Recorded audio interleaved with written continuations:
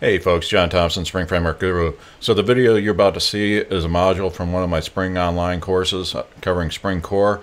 I hope you enjoy it, and a lot of good content in here. And if you like what you see, please head over to my website, springframework.guru, and you can learn more about my courses there.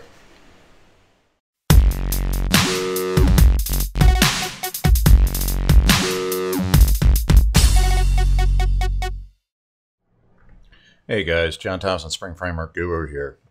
Today we're going to look at setting up one-to-one relationships using JPA. This is probably one of the more common associations that you're going to create when you're setting up JPA. So what I've done is we had our existing customer object, and I'm going to introduce a user object, which would be like user credentials for logging into the system. So customer is one type of entity, and then related entity is going to be user. I'm going to go in and show you how to set that up. Okay, the first thing we want to do is I've gone through and coded quite a bit here. I didn't want to spend time coding and have you guys watching that. I want to actually walk you through the examples. What I've done is I've created a new entity class. Okay, so it's marked annotated with entity at the top, user. It implements our domain object interface. You can see I've got the ID value, the version, and now I'm introducing a new concept. It's called transient here on line 20. What a transient property means is kind of exactly what it sounds like. It's only temporary in state, so this property isn't stored to the database. Obviously, it would be a bad practice to store an unencrypted password to the database, even though it's been done plenty in IT. It's definitely considered a no-no, especially if you're going to be at a large company that's dealing with PCI compliance or SAS 70 or SOX regulations. Any major company is going to have a regulatory environment that's going to prevent sensitive data like a password being stored unencrypted in the database. And this is really just implementing a best practice. So what I have is a password field that's transient, and then I have an encrypted password. And I'll show you how we do the encryption here. So nothing too uncommon about this. I've gone in and I've refactored our project a little bit. So now I've moved the map services into their own package, and I've done a map implementation of the user service. And then I've also moved over the other ones as well. But we're going to be looking at the JPA service. And what I've done here's the JPA service. It looks pretty darn similar except for the encryption stuff. And I added in an encryption service. So I've grabbed a hold of a Java encryption library. It does just simple passwords. And so I set up a strong encryptor bean, and I wrapped that up in a security service. So this encryption service will do two things. It will encrypt the string that you give it and return back the encrypted value in the string. And then it's going to also check the password. So you can pass in a plain text password and the encrypted password and get back the verification on that. That's something that we'll probably implement in the future. We haven't implemented that yet. Then here's my implementation. Pretty simple implementation for the encryption service. It just grabs a hold of the service, does the encryption, and returns it. And I've gone in. Let's take a look at the JPA DAO implementation. It looks very similar to what the CRUD operations that we had for the others, except now I have a check. So if that password is set, and the transient property password is set, we're going to encrypt it into the encrypted password property. And then we just save it like a normal entity. I've written an integration test for this. And in the test, we create a new user object, give it a username and a password, and then we save it. And we're going to assert that I get an ID property. And notice that I'm not setting the ID that gets set by Hibernate when it gets persisted. And also I'm going to verify that the encrypted password gets set. So just a simple test. I'm going to run that now.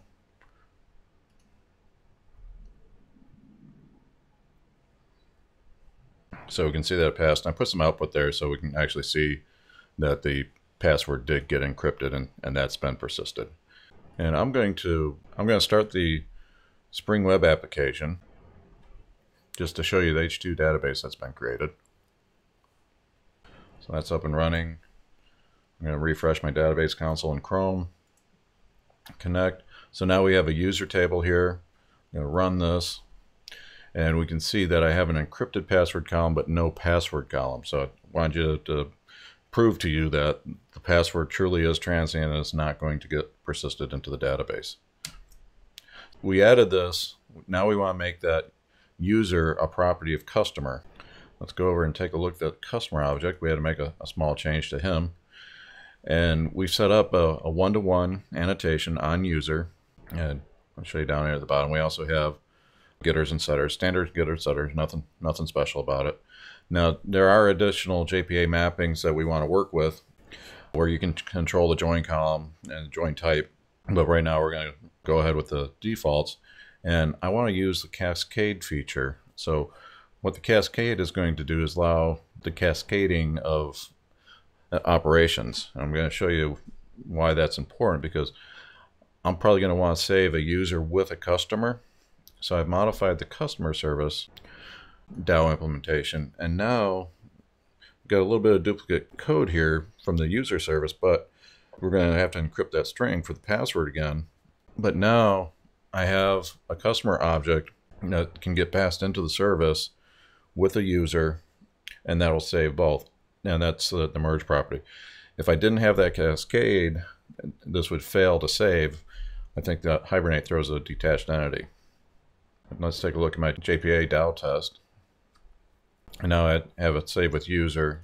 Actually, I'm going to change this and add a password.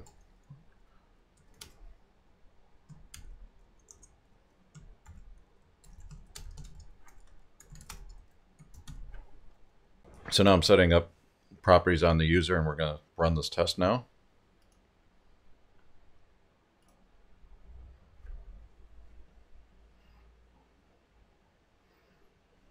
You can see that my test did pass, and what's happening now is I'm saving the customer, and I'm also asserting in my assert statement that the user property did get an ID value. So we never set an ID on user, so that was done by Hibernate. And under the covers, what Hibernate is doing, it's going to go out, save the user, get the ID value from that, and then save customer and associate that ID value with the customer. And I'm going to show you in H2 how the database structure changed. So we're running against the integration test runs through on its own instance of H2, and I have the web console up as well. So now our customer has changed, and you can see that it has a user ID column, and this is where it's going to store the ID property of the associated user. So here the user has ID, and it's a naming convention to use table name underscore ID for the referencing column. So this becomes user ID, and this is how Hibernate's going to map things out. And this is all created by Hibernate.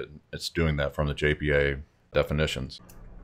And what's important is you can override the ID value if you ever need to. You frequently will need to do that for legacy stuff, but right now I'm just using the defaults. So we don't have to specify any name differences. So JPA by default is going to behave a certain way, and we're taking advantage of that so we don't have to do additional configuration.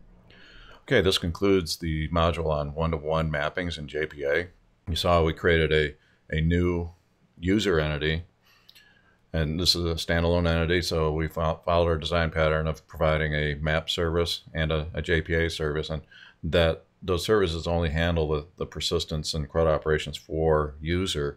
And then we went over and added user as a property of customer, and because we set up customer to have a cascading operation for persistence, cascade of all, so when we create a new customer object with a user object in it, both objects are going to get persisted by Hibernate to the database. So it's important to understand the cascading actions there, and remember that there's actually multiple database actions happening in a merge operation. So if it's a brand new entity or two brand new entities, Hibernate's going to go out and save the user first into the database, and that's what's going to generate the ID value, the ID property. Then it's going to go and save the customer and take that ID value and append it into the ID value in the database. So remember I showed you the user underscore ID property.